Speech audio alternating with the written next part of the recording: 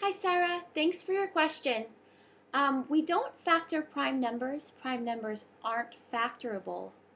But if we're going to do a prime factorization of the number 15,872, the easiest way to do it would be to notice that this is an even number since it ends in 2, and just keep trying to divide out small integers as much as possible. I always start by trying to divide out 2.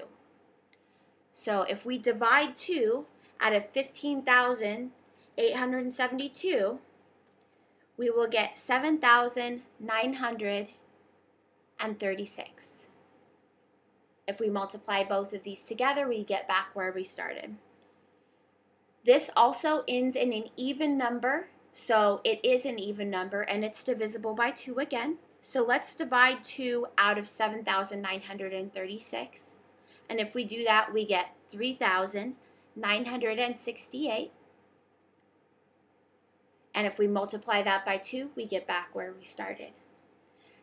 This is also another even number, so let's try dividing that one by 2 as well. 3,968 divided by 2 is 1984. If we multiply that by 2, we get back where we started. We got another even number, so let's keep going. If we divide this by 2, what we will get is 992. Multiplying that by 2, we will get back where we started. We got another even number, so this is going to go on, well, until we get to a prime number. If we divide 992 by 2, we will get 496. Multiply that by 2 to get back where we started. Divide this one by 2, and we get 248. You can see a general pattern that's developing here. Let's divide 248 by 2 to get 124. And again, we have another even number. So let's divide it by 2 until we don't get a number that we can divide anything out of.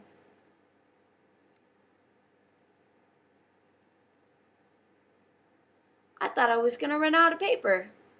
Okay, so at the very, very bottom of this very crooked factor tree, you can see that I have the terms 31 divided by 2 that I got when I divided 62 by 2. 31 is a prime number. So it is not divisible by any number except 1 and itself. So that means, that our original number, 15,872, is equal to 31 times all these 2's I have. Let's count how many. 1, 2, 3, 4, 5, 6, 7, 8, 9. 9 2's. So 2 to the 9th. And that's your prime factorization of the number 15,872. You can see it's called that because we only actually use prime numbers in the basis. So thanks again for your question. That was a fun one. I look forward to answering more of your questions using Snap Math in the future.